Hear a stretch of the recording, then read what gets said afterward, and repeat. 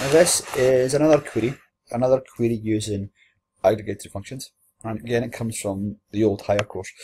And this time we're going to follow the same path. We want to find the average number of clothes that were sold. So each item, and I want to find the average number. So again, you go to create, and we're in the query wizard, simple query wizard, and we'll have item, and we'll have quantity sold. Next. Same as before, next we want to modify the design and give it a reasonable heading, be average sales.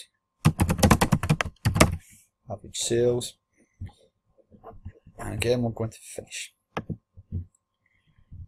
Now, as before, this screen should be getting quite familiar to you. Be able to remember where things are and the process we go through. To get to your extended sum menu, we click on our totals button. Again, it adds our other area for group by. Now, there's lots of functions here, lots. You won't use most of them. Certainly some, average, and min, max, and count could all be used. I wouldn't suggest or even think that the rest of them would be expected to be used at higher. It's not anything that's, to my knowledge, part of the course.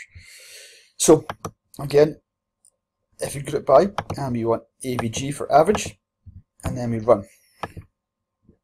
And we see that's looking okay, except we've got loads of decimals, and well, it's not really what we're looking for. We've got to simplify this and make it more easy to read and more easy to actually take on board. So go to design view, and you've got to bring up your properties menu. Now it might pop up right away, depending on the version you're working on. It might not. You can right click and then go to properties, and it brings up this menu at your right hand side. Now depending on which version of Access you have, you might have a different setup here, different layout. First of all, we've got to look at our format, and you need it as fixed, as a standard number. You don't want any decimal places. Now they're all accessed through drop down menus. And again, we just rerun our query, and we see it has got rid of the decimals.